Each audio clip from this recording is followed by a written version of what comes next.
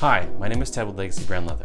This knife and sheath was gifted to my uncle over 50 years ago from a friend in the Scouts, and, well, it's seen some wear and tear. Ultimately, it just needs some new stitching. My uncle asked me if I'd be up for the job, and I said I'd be willing to try to repair it. However, I made it clear that I might have to actually just recreate the entire sheath if I can't get these rivets apart. So, let's take a look.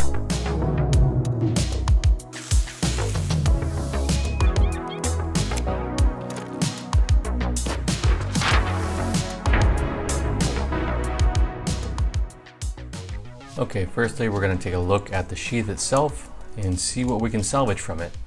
At first, this doesn't look too difficult. It looks like I need to remove the rivets so I can insert more stitching and apply some more rivets. I first tried to drill the rivets because using something like pliers might damage the actual surface of the leather. And that's when I decided to just recreate the pattern itself. I'm just going to trace around the original sheath and go from there. It didn't look like the original sheath had a welt in it, which I'm going to install in this new sheath. A welt, along with rivets, is installed into a knife sheath to ensure that the knife doesn't actually cut through the stitching.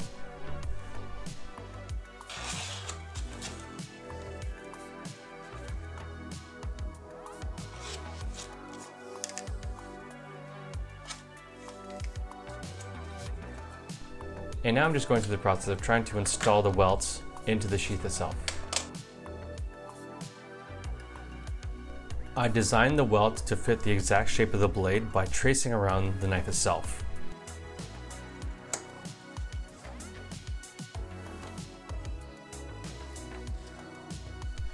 Then using some adhesive, I glued in the welt.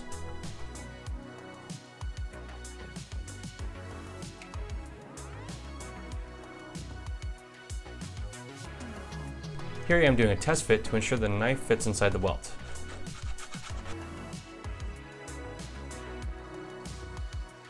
From there I glued in the top layer of the sheath. Once those pieces were together, I tried the knife to fit into the sheath. Here I'm just going to bevel and burnish all the exposed edges on the top of the sheath.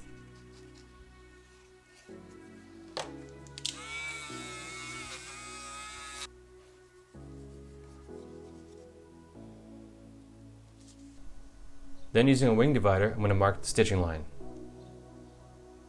Before I wanted to stitch this up, I wanted to insert the holes for the rivets. Then it was a matter of punching the holes.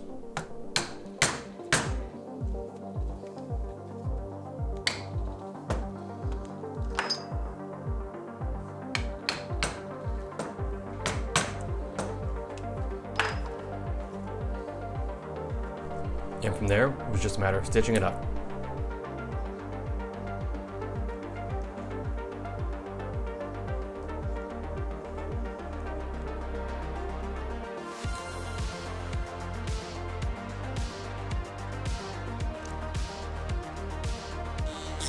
After the stitching was done, I went through the process of sanding, beveling, and burnishing the entire sheath.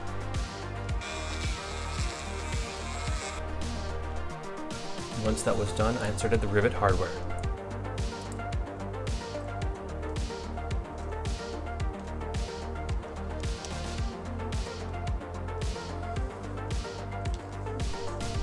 Looks like a good fit. Now I can install the holes for the belt loop.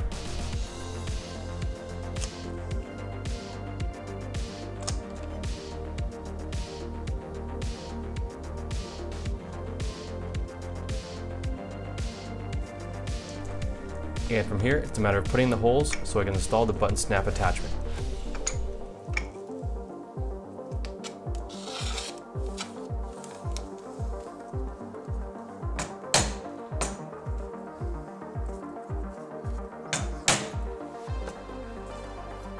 All these pieces get the same treatment, bevel, and burnish.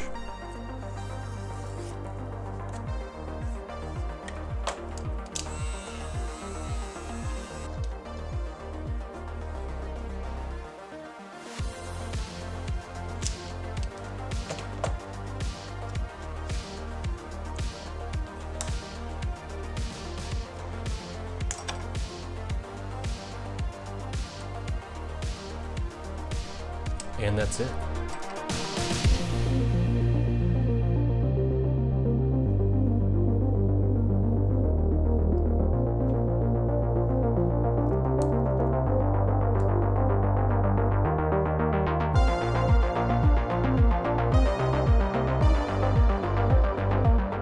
Thank you so much for watching this video. My hope in starting this project was that I would either be able to repair the existing sheath or recreate a new one so that it could last another 50 years. The word legacy for me is about passing the torch. That means sharing a craft, passion, or heirloom with the next generation. With projects like this, we can bring new life to items that we care about. If you want to support my channel, head to my Patreon at patreon.com/legacybrandleather. Be sure to give me a follow on Instagram. I post product photos, process photos, and general rugged vibes. If you like this video, please hit that thumbs up below and please subscribe. That shows me that you want to see more videos and more content like this. Other than that, I'll see you in the next video. Stay safe out there.